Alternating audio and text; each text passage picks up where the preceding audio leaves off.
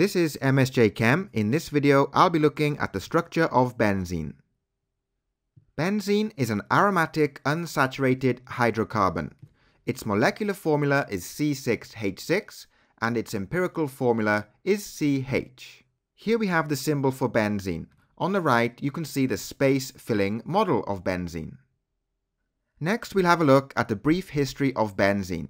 So in 1865, this man, whose name is Friedrich August Kekulé, suggested that benzene contained a ring of 6 carbon atoms with alternating single and double bonds.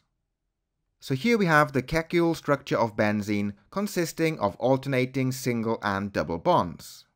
Because we can draw more than one Lewis structure for the structure of benzene, it exists in 2 resonance structures, which you can see here. The structure of benzene may also be seen as these 2 structures here, which are resonance structures. However, the actual structure of benzene is a resonance hybrid structure with delocalized electrons. So next we'll have a look at some reasons why the Kekulé structure of benzene with its alternating single and double bonds does not accurately represent the bonding in benzene. So the first reason is that the carbon-to-carbon bonds in benzene are of identical length and strength. If we look at the resonance structures of benzene, we'd expect the single bonds to be longer and weaker, and the double bonds to be shorter and stronger. However, measurements have shown that all the bonds in benzene are of equal length and strength. Here we can see the resonance hybrid structure of benzene.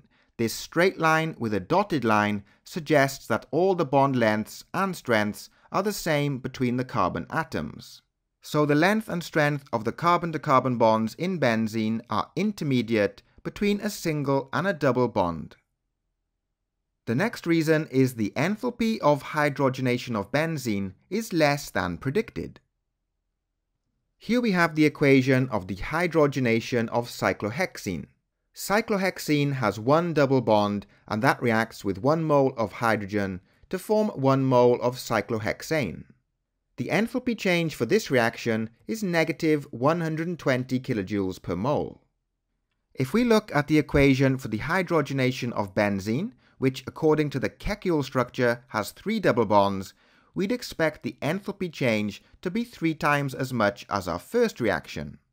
However, the enthalpy change for the hydrogenation of benzene is negative 210 kilojoules per mole, which is less than the expected value, which would be negative 360 kilojoules per mole. And the reason for this is that the delocalization of electrons in benzene minimizes the repulsion between the electrons, lowering the internal energy by 150 kilojoules per mole, which is known as the resonance energy. Next, benzene undergoes substitution reactions rather than addition reactions, which is what you'd expect if benzene contained 3 double bonds. In this reaction, benzene undergoes a substitution reaction with bromine to form bromobenzene and hydrogen bromide. And our final reason is that only 1 isomer exists for compounds such as 1,2-dibromobenzene. So here we have the structure of the only isomer for 1,2-dibromobenzene. If benzene had 2 resonance structures, you'd expect to have 2 different isomers, but only 1 is produced. So the bonding in benzene is best described by the delocalization of pi electrons. The pi electrons form a delocalized pi electron cloud above and below the plane of the ring, which you can see represented by these green areas in this diagram. And once again, we have the resonance hybrid structure of benzene in which the carbon-to-carbon bonds are all of equal length and equal strength. And finally, we have the symbol for benzene. The circle in the middle represents the delocalized pi electrons. So that's all from this video. Don't forget to check the video description for a link to a practice worksheet.